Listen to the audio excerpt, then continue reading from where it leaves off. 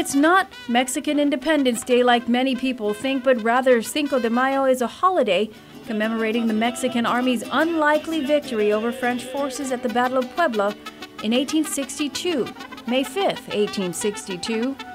But the holiday has grown in popularity, not just celebrated by Mexicans anymore, but by people around the nation and the world. A celebration of Mexican heritage and pride. And how could one describe Mexican heritage? Well, festive is a good word. Food, dance, and lots of music. But during this week of Cinco de Mayo, people can find the Mexican cuisine and live mariachi band right here at the Hyatt. The band brought in specifically for this Mexican fair. Joe Arias is the leader of the band Mariachi de Alma from Los Angeles. Why is it such a part of the culture? Mariachi music started in a little town of Cocula near Guadalajara in the state of Jalisco. That's the same place where the chef is from here at the Hyatt for this promotion.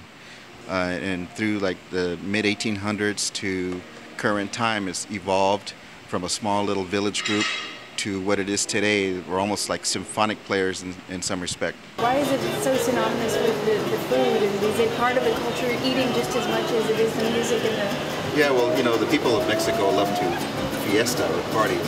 So kind of the music goes hand in hand with the culture and the cuisine. And so it really makes the food taste so much better. Oh yeah, because, you know, tequila, music, food, what more could you want? And all that you will find at La Merienda at the Hyatt with a special Mexican cuisine which will be available for lunch and dinner. Chef Rafael Camarena will feature some of his authentic Mexican dishes. We're going to prepare here enchiladas, lamb, and a red sauce. With this, also with this sauce, the lamb, carnitas, is pork braised, and a lot of appetizers like ceviche, sopes. What's your favorite? My favorite probably is chile rellenos. And what is that? Chile rellenos is like pasilla, fresh pasilla, or poblano, stuffing with cheese inside. And then it's deep fried. And it's kind of deep fried, yeah, deep fried. Oh. That's one of my favorites. Chef Rafael has picked up recipes from his travels around the world, but he says much of his knowledge he's gained from his mother, right in her home kitchen. You enjoy making Mexican food? Yeah, I really enjoy to make this. Does it bring you back home to your mom's kitchen when you're starting? Yes. So a lot of your recipes come from where? From everywhere, but most from South Mexico. Most from Guadalajara, Jalisco.